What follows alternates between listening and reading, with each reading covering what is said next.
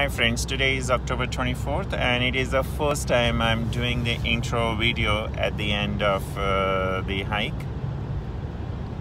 I will want Laurie to explain everything, but just as an introduction, today Laurie took me for a ice climbing training. In my last video of this entire episode, you will hear Laurie's thoughts as they were. It's just the intro. Okay, thank you, bye. And now just pull the rope in. Okay. Maybe back up a bit so it's away from the water so you don't get it wet. Okay. So Laurie is doing the ice climbing training for me today. He is going up on this Cascade. Pulling it in, you gotta keep pulling it in. That's it, thanks Ganesh. He's doing this Cascade waterfall that is frozen. Of course, not completely frozen. So look at him. So efficient. This is all ice. Actually, it's ice fall now. And I'm supposed to do this after he finishes.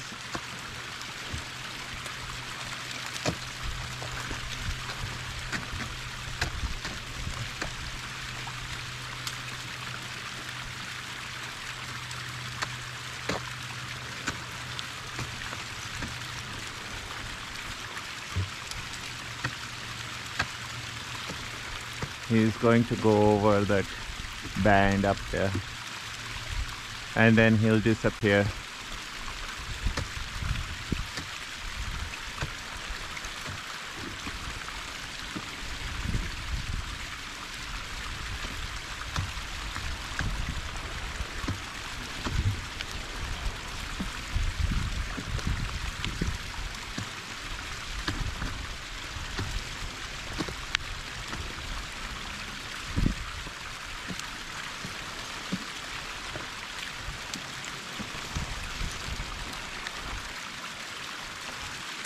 He's gonna go further.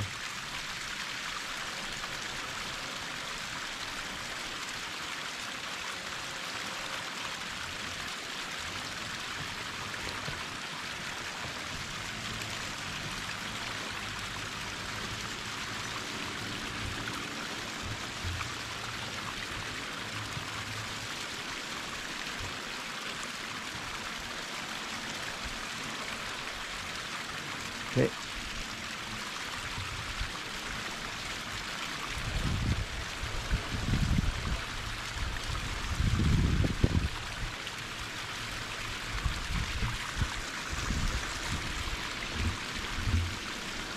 So he's gone all the way to the anchor, and once he's there,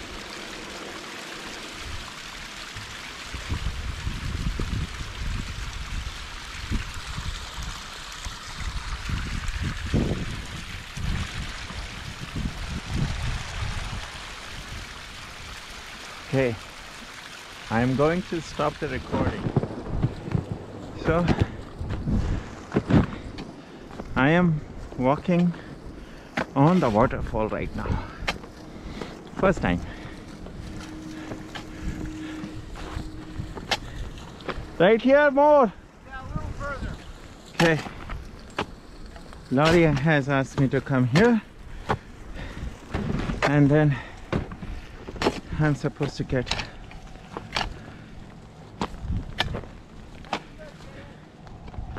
okay.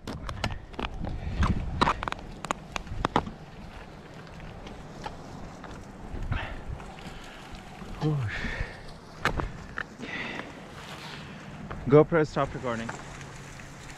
So this is Laurie doing another pitch on Cascade waterfall. He's testing if the ice is solid for me. Oh, the water is right there, by the way. You guys can see water flowing under the ice. And this is what Laurie is testing.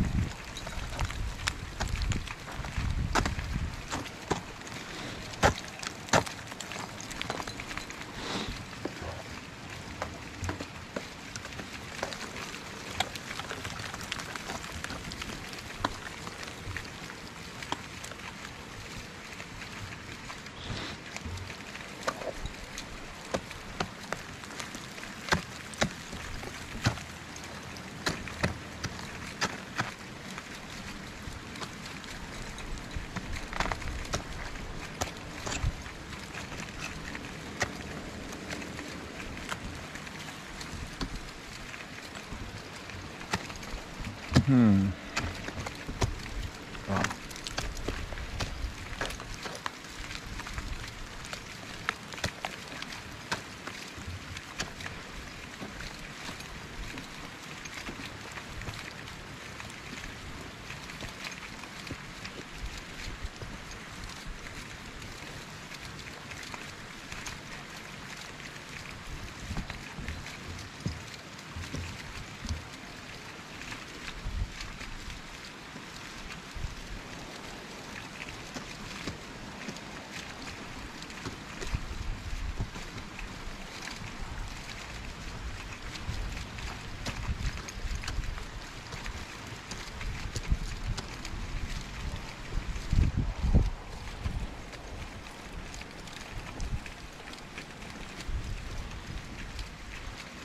Okay, so I think he's arrived at some kind of flat platform. I don't know if he's going to go further.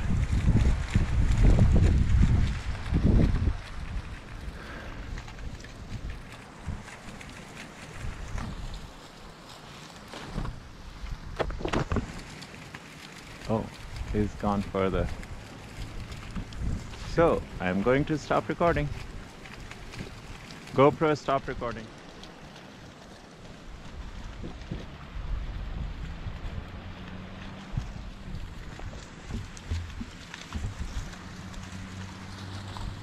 GoPro, stop recording. So Laurie has just asked me to come up, and this is okay.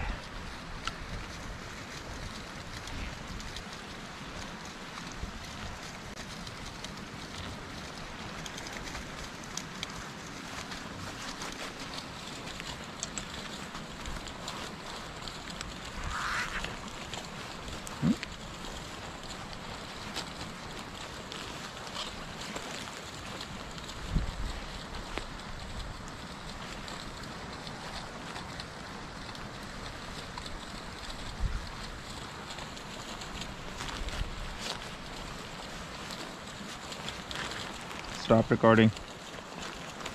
GoPro, stop recording. So friends, we finished Cascade Icefall Cascade Waterfall Ice Climb training session. Laurie is driving. I'm going to ask him two things. First is, what was the objective of today's training? And second, his assessment for today's training. So Laurie, how are you feeling? I feel fine. Okay. And again, I have to keep my eyes on the road. Oh yeah, Laurie is such a good driver. So Laurie, what was the objective of today's training? Well, there was a number of objectives. One, I'll list them in order, not of priority, but Sure. as I think of them. So one was to, you want the light on? Yeah. Is that better? Yeah. Okay. One was to start to put into use some of the rope handling that we've been practicing on the cliff bands beneath the Amnuska when we've been out rappelling. I wanted you to get the experience of seeing how in cold conditions, how we're using that. How we're using the rope to protect ourselves. How do we get down using the rope?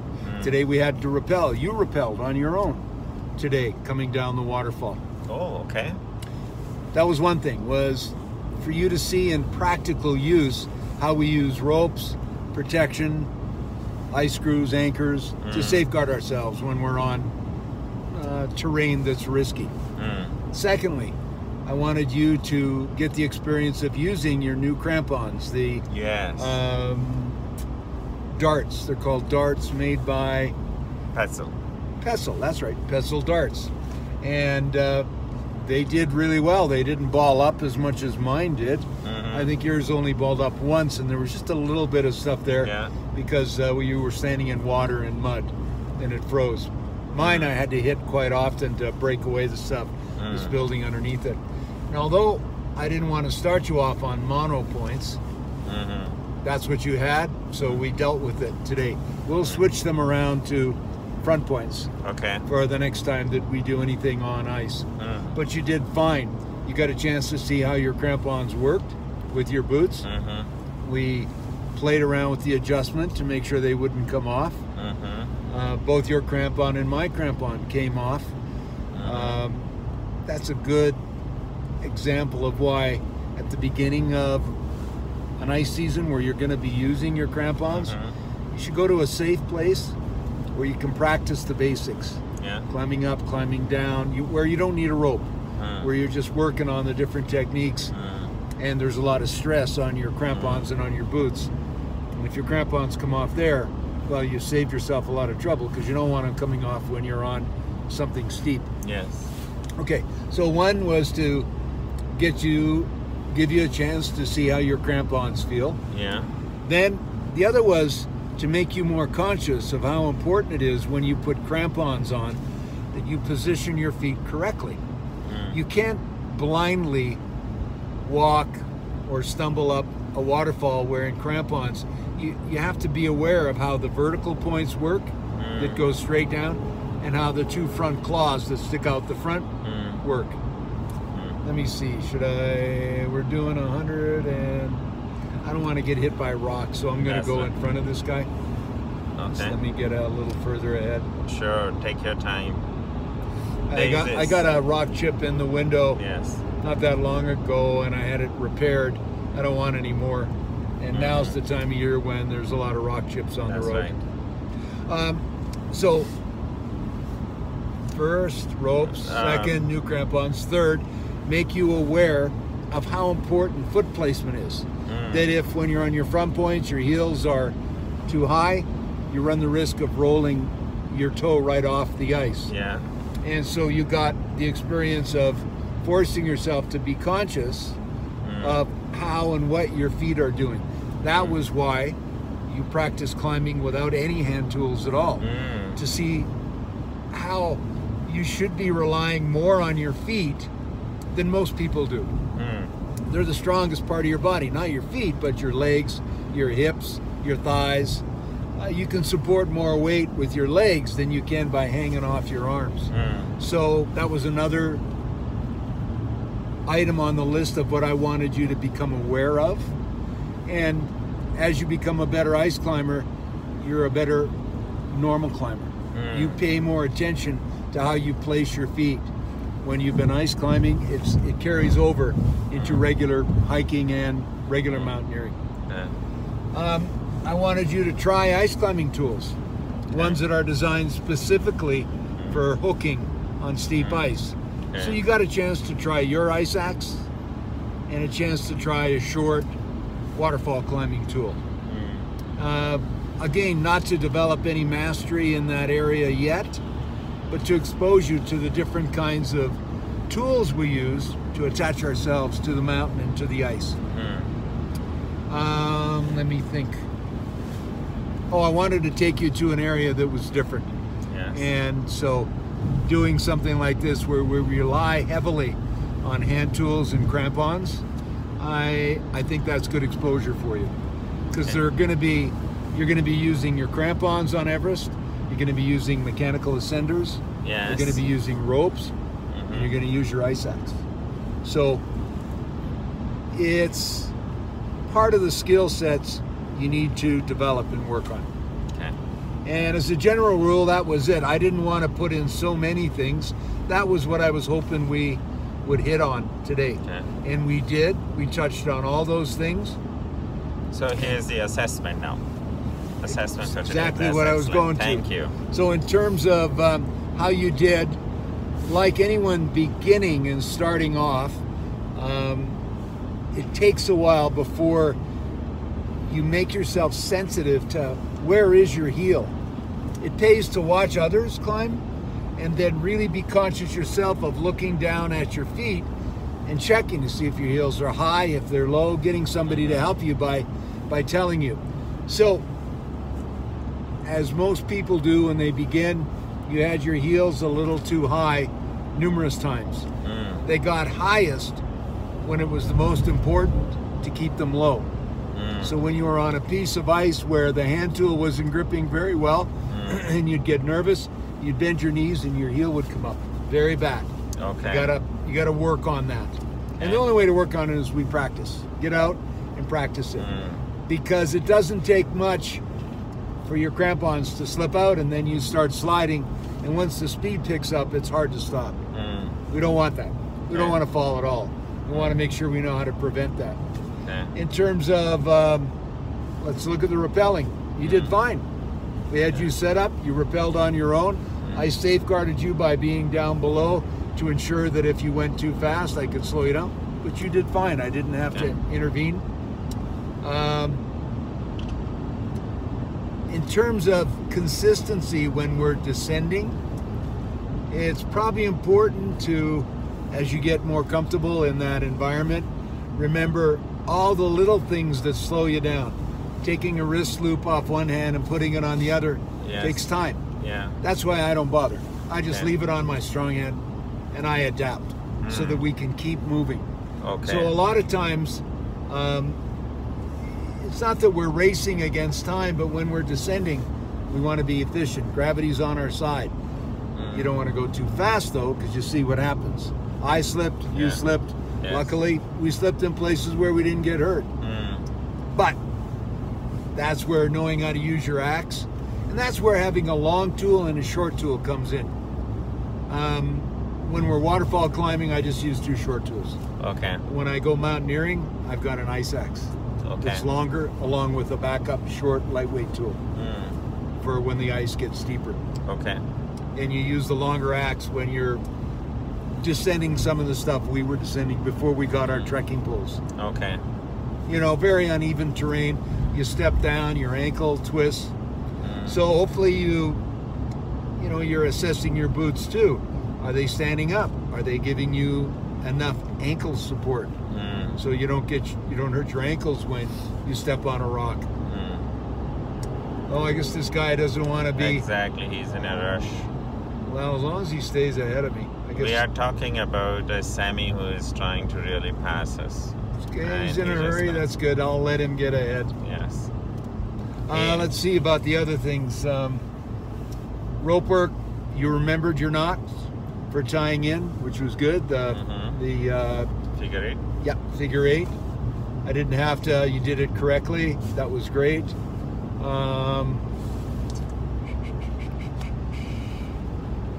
You know, you did really good when I asked you to climb without hand tools. It kind of surprised you. I think you were wondering why, but I think you figured out pretty quick that it's to make you aware of what's going on with your feet.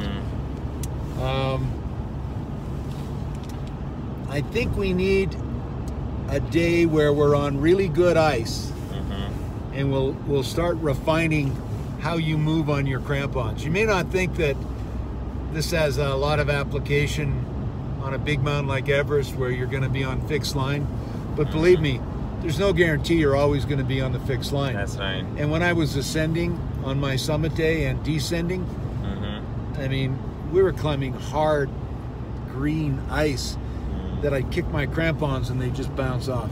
Wow. It's that hard. You need to know how to move correctly. And that's only going to take, you're only going to learn that by practice. So today was not a perfect learning day for some of the skills because there was snow on top of unconsolidated ice. We'd break through the ice, our hand tools would hit the rock below, we'd scrape our crampon points on the rock below. It'll be different when we go to a different place where the ice is built up more, and we'll be able to work more on pure ice technique. Nice. And as a general, and we're safely off the mountain. We're driving back to Calgary. We're both warm, uninjured. Yes. That's the main thing. End of the day, we're safe. Yes, I agree. So, thank you so much, Laurie, Oh, you're welcome. Such a fantastic input. It always helps me when you give your candid assessment. And today was a new day for me. I learned so many things first time. So I'm quite happy. Thank you one more time. You're welcome. And tomorrow is your birthday. So That's one more right. time, happy birthday and Thank enjoy you. your day tomorrow. I will.